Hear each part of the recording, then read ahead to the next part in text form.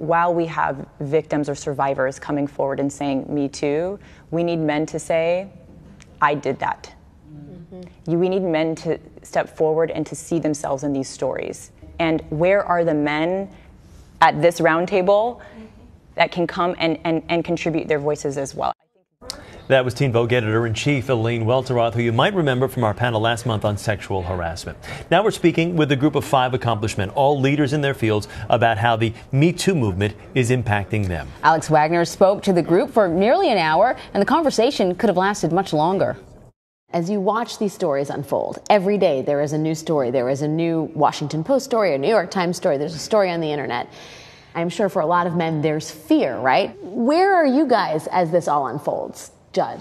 It's certainly a tidal wave that's happening. But I look at it like, isn't it amazing that so many people have felt the need to be silent for so long? How terrible must the environment be that right now, as a result of the internet and as a result of just a confluence of events, people feel safe speaking up? Just this week, Ken Friedman, Mario Batali, high-profile restaurateurs go down, and yet kitchens are places where this behavior has gone unchecked for decades. So what's the answer here, Tom? I think, and you're right, it has been going on for decades, and I think the answer is, and I think we're seeing the answer, there's a cultural shift happening right before our eyes right now, and that's where the struggle is. But until we take it a step further and say, what can we do in our industry to make sure those women not only are safe, but economically, there are structures in place that actually can see them thrive. Men are kind of grouped together from a very young age, and whether it's athletic teams or in locker rooms or fraternities, where you're amongst a collective group of men, there becomes a vernacular that is negative towards women, and there becomes an expectation of other men to place ideology on conquering women. And Leland, I mean, that brings to the fore the question of sort of masculinity and how young men are indoctrinated at an early age. You have written about this. I'm a Me Too, and I was 5 years old, and these older kids decided that, hey, we're gonna have fun with this young little boy. And I talk about this in my book because it's like, how can I help other kids get over this? Because so many kids that are abused, they end up, some are abusers themselves or alcoholics or just whatever happens to them after them, especially if they don't get help. Did you ask yourself those questions though about, how could I have let this happen to me? I mean. Oh, I did. Yeah, I blame myself. I shouldn't have gone over there. I should have fought. I should have done something differently. And I think that's that part of the shame that builds in us that causes cancer in you. That if you don't get it out or have a vehicle to have someone to talk to. We talk about a lot of this aggression in the context of the victims, and one of the reasons we wanted to have men talk about this is because really men are part of the solution, right? And yet so much of this conversation is among and for women. What is that about, Prabal? I don't think men are the solution. I really don't think so. I think there needs to be a shift in a thinking of treating women as a weaker sex, that they need to be protected somehow. I'm very fortunate enough to be surrounded by extremely strong women in my life, who don't put up with any of these kind of stuff. And, so I think a man's role becomes a lot about listening. Let me listen to women, not just white women, women of color, trans women, all women across. Judd, you are surrounded by women at home. What has it been like to be in your house at this moment? I mean, I have a lot of emotions about it. I feel, a lot of sorrow for my daughters to face a world that is often dangerous. And for a very long time, we talked about, how do you stay safe? And also expecting young men, boys, to be respectful. Like, what do you want from relationships? What do you want from these interactions? You want to be treated well. And if people don't treat you well, they should not be in your world in any way. And I think that too often men, especially when they're around women, what they're really concerned about is being humiliated in front of women. And that's where a lot of this starts. And so trying to teach them that a girl in your class is as strong and as smart, and that's okay. That shouldn't humiliate you. You don't have to be better than everybody. When you talk about a woman's perspective, Mark, your wife is a victim of abuse and was silent about it for a very long time. What did she teach you about the issue? My wife had domestic violence in her house when she was younger, and she really didn't share it for many years until she felt comfortable around a man for the first time, which was with me. And it was interesting. At that time in my life, I was diagnosed with bone cancer, and I was going through radiation and chemotherapy. My future was looking pretty bad. And when she felt comfortable enough to tell me about the violence that had occurred to her, it was interesting how all those things didn't matter anymore. It didn't matter how I looked or how I felt.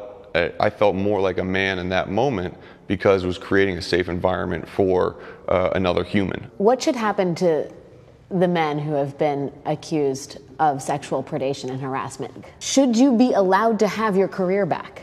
I'm least interested in what is going to happen to these men. What I'm interested in is how are we going to empower women? How are we going to change the conversation? The Louis C.K.'s of the world may not work again because we know him. The idea of him actually going out there and doing something, I think, is going to be rejected by society. But what about that chef who's working at some third-rate hotel in Nebraska somewhere, who sexually harassed women, gets outed? He'll just move to another town and no one's going to know his face, and he'll get a job. So to some degree, this is a conversation about who has power and how power is wielded. Yeah. And who has power that doesn't do anything.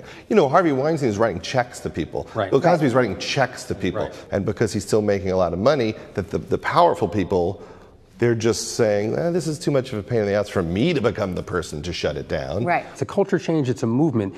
And, the civil rights movement didn't end when we signed the Voters' Rights Act or the Civil Rights Act. It's still continuing. And so I think this is culturally present right now, and I think it's something that we're focused on now, but this is going to take generations to actually fix.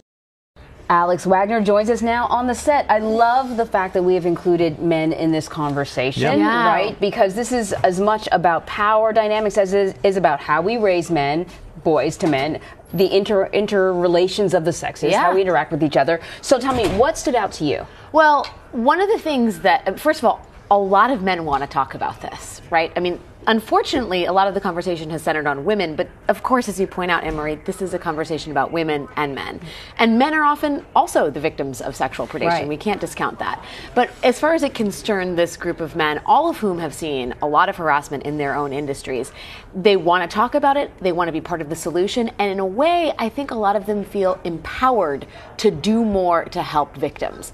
That part of it was really, really, really positive. There seems to be there are some men that were complicit and say, you know what, okay, I was guilty of doing such and such over the years. It's made them do a little self-reflection. There's some men like the ones you talked about that were like, you know what, I now want to stand up too because I'm a little ticked off of what I've seen that's taken place over the years. Maybe I should have said something. Yeah, and I think they feel there's an expectation for them to do something and say something. I think they understand that the landscape has changed dramatically. The vocabulary around sexual harassment has changed. The expectations have changed. And I think there's almost an excitement to try and combat something that they all secretly have known was really wrong for a really long time. In listening to these men, have you gotten a sense from the interviews that you've done that there is this groundswell of now support where people like Judd, who were on movie sets, and he's been in the stand-up scene for so many years, will now, you know what, rather than sit back and watch something happen, stand up and say something. Or Tom in the kitchen, maybe the sous chef now sees one of the chefs mishandling someone and will step up and say something. Yeah, and I think pointing it out and sort of chastising bad actors is part of it, but they're all looking to sort of frame this in terms of broader institutional change, which is why all of them were saying, yes, this is about getting the sexual harassers out of the kitchen, off the set, but this is fundamentally about empowering women. This is about equal pay. This is about a host of other broader reforms that will ensure institutionally that this never happens again. Can we listen to something that Tom Colicchio said, and then we'll talk about it? Just play that a little bit. The big guys are going to fall down. And the rest of us are going to, stand here picking up the pieces to try to figure out really how we make progress. This is the beginning of it. We're seeing the monuments fall right now. I kept going. That clip was so powerful. Yeah. We're seeing the monuments fall, and I think we're seeing, we have a lot of socio-cultural debates happening in this country right now.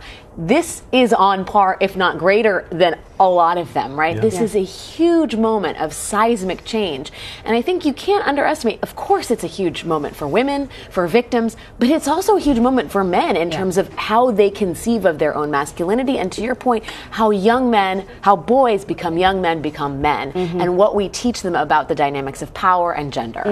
I think, one of the conversations that's happening more and more is that one of the things that we do with boys is limit the way in which they can express themselves emotionally. That if it's a negative emotion, it is expressed in anger, whether it's shame, whether it's sadness, and what you end up with is men who can't express themselves emotionally, and that's it's becoming a big broad thing right there. But I think one of the things that I got from this conversation too is that we've been talking about how men have to stand up.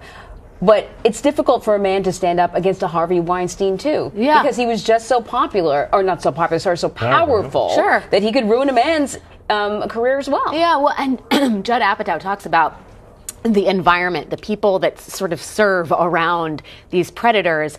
Some of them don't want to do anything because, as Judd says, and I'm paraphrasing, it's a pain in the butt to do anything. You don't want to have to be the person that stands up and says, I'm going to take you on, right? Yeah. Part of it, and Judd has said this as well, is greed. Harvey Weinstein sat atop an empire that was incredibly lucrative for a lot of people. Dismantling that means someone somewhere is going to lose a lot of money.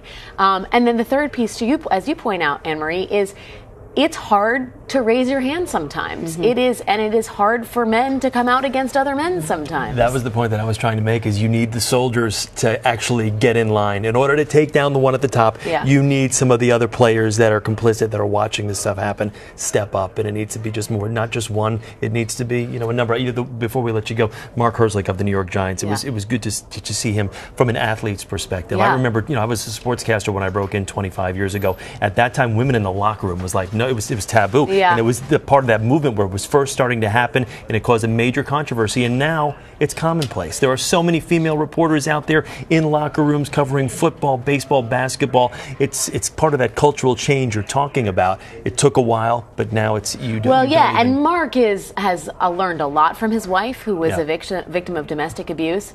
And he's on the front lines, as it were. He said there's a power dynamic even in the locker room. There are really well-paid star quarterbacks, and then there is the rest of the totem pole. And sometimes it is difficult to confront the most powerful guys in the locker room when they're exhibiting bad behavior. But he's willing to do it. And as you said, Chris, that's where it starts. It's about movement from the ground up. No doubt. It's really compelling stuff. Really good, Alex. It was great to do it. Great that CBS wanted to do it.